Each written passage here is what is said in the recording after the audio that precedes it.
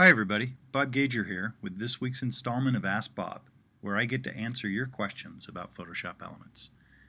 This week's question comes from Tracy, and Tracy wants to know how to create that effect where your subject is in focus and the background is blurry. Well, Tracy, that's actually really easy in Photoshop Elements. It's called the shallow depth of field effect.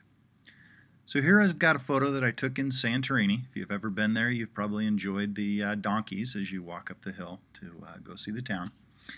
And creating the shallow depth of field effect is really easy. Just open up your image, come over here in the edit mode where there's full, quick, and guided, and switch over to guided. And the guided edit section called lens effects includes depth of field. So just go ahead and click on depth of field. And there's a couple of choices of how to create the shallow depth of field effect. There's simple and custom. I'm going to go ahead and show you how to use the custom one because that's the more complex one. But try simple because often you can get really great results using simple as well.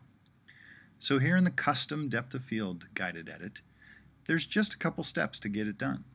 First is use the quick selection tool. So go ahead and click on the quick selection tool and just drag your mouse over your subject.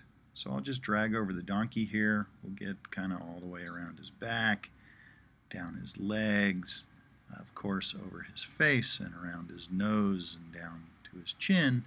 And you can see I don't have to do real precise selections. Photoshop Elements is automatically finding the edge of the donkey for me and automatically making that selection. Oh, can't forget his ears. We got to get his ears. So I'll just drag around his ears, drag around that ear. And we've already got our selection. Now, oops, we missed right here, so let's kind of just do a little clicking right around this handle on his saddle. We want to adjust our brush size sometimes to make it a little smaller or a little bigger to assist in that selection process. Now you can see as quick as that, Elements has helped me make the selection of the subject of my photo.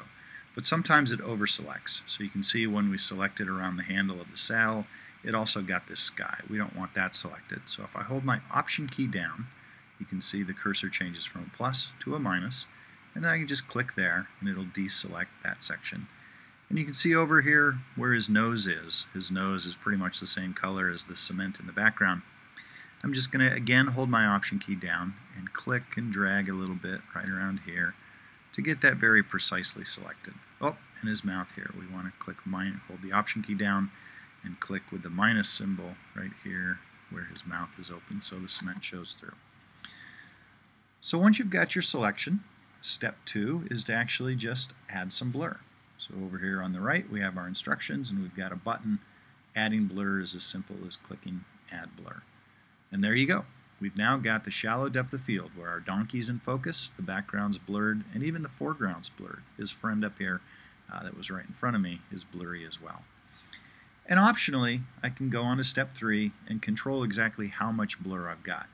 If I crank this slider way up, I can get a lot of blur and get that effect if that's what I was after. Now that's maybe a little too much. I want to crank it down to where it looks kind of natural and gives me that nice shallow depth of field look. As if I had gotten that at the time that I captured this image. When I'm done, I just hit done, and there you go. If I switch over to full edit mode, and you can see all the work that was done behind the scenes for me in Photoshop Elements. So all the layers that were created, the mask that was created, the blur layer that was created. All that's right here so I can learn how to do this kind of technique in full mode if that's what I wanted to do.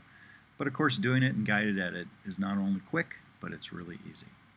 So I hope that answers your question. Have a good time with Photoshop Elements.